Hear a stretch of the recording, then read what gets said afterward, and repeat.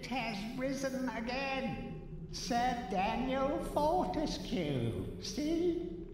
The hero of Gallowmere who fell at the first charge. The fog of war and the shrouds of time conspire to turn the arrow fodder into the saviour of the day. But we knows better. Let it alone. Fate has given it a second chance. A chance to forget the ignoble truth. A chance to defeat Zarok and live up to the legend. We hopes it does well. Tread softly. Zarok awaits beyond these gates. The master meets with the demon from the mausoleum, hatching plots of purest evil. Forgotten nobodies would be wise to make themselves scarce. Welcome to the Hall of Heroes, where the bravest warriors from history spend eternity. Feasting, singing, and arm wrestling. If they think you're worthy enough, you may be able to persuade them to give you a new weapon. We have failed the Master. We give our lives.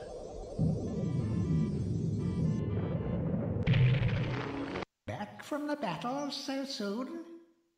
It must think it is a hero by now. But only a true hero is worthy of a place in the Hall of Heroes. See the ghostly statue of your fraudster self? When it has turned solid, a true hero you will be. Fresh air. We hate these dark old caves and their filthy stench of old witches. A coven of the warty old hags lived here once. Unholy fires burning all night while they brewed up unspeakable muck in their cauldrons. They moved on years back, but the smell still makes our eyes sting. It's the Hall of Heroes shopping mall. Bargain hunters should check out the ground floor. Well-to-do shoppers should check out the upper floor. That's where it's at.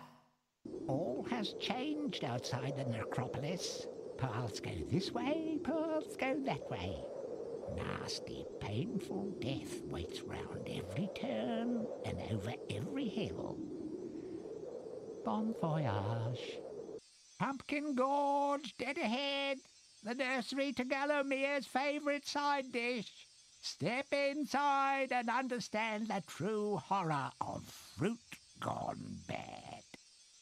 All bow down before the master of the vegetable patch, the prize-winning plant who can summon an army of cabbage with a wave of his noble tendril. He's delicious, he's nutritious, he's Zarok's secret recipe.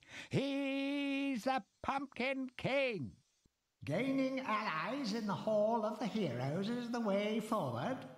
Hack, choppity-chop. Off with a few zombies' heads, and it thinks it can redeem itself in battle. You still have a long way to go to rank as the best. Poor villagers. The master possesses them. It mustn't hurt them. Hurt guards, though. They seek out an object of great power. Back and forth like a supernatural yo-yo. Maybe the master will make it harder to find those magic egg cups. None shall enter. The shadow demons are entombed within, separated from the world of goodness and light until the earth cracks open. No one, not even the Dark Lord Zarok, can release them without the shadow artifact. Leave now, or share their doom. What have you done? Once again, the shadow demons are wreaking havoc across the land, and it's all thanks to you. The single most destructive and wretched creatures in the history of the world, and you've given them an early parole. They will be heading for the ruins of King Peregrine's castle. Gallowmere is doomed. Run, little man. If the master found it now, he would crush it like a bag. the soldier ants approaching. Onward and meet your tiny nemesis. Cold and dark and reeking of death. We remember some ancient battle fought here between the forces of good and the dark armies of Zarok. Now the marshes are full of the restless dead. The ancient people of this long-vanished town once sought to harness the power of crystals found in the caverns below. Now Zarok seeks to unlock the secrets of this arcane science. This mine shaft leads deep into the earth, to certain doom in the crystal caverns. Wouldn't this make a wonderful tourist attraction? Come see Stengard the Mighty! Come and see the last of the centaurs! Oh, and see that dork over there? That's Daniel Fortescue, would-be hero! Ha ha ha ha ha! The ancient town of Mellowmead was destroyed by creatures known as rhinotaurs. They live on still, but in a state of hibernation, deep within these caverns. They use the crystals to prolong their worthless hides. Welcome to Castle Peregrine. In the time of King Peregrine, this magnificent edifice was the seat of power and home to the royal household. Now it is home only to ghosts and forgotten memories. Sir Daniel Fortescue, it's been a long time. Welcome back to your home. But it is sad that you should see it so. The jewel in Gallomere's crown has become a corrupt haven for Zarok's army of shadow demons.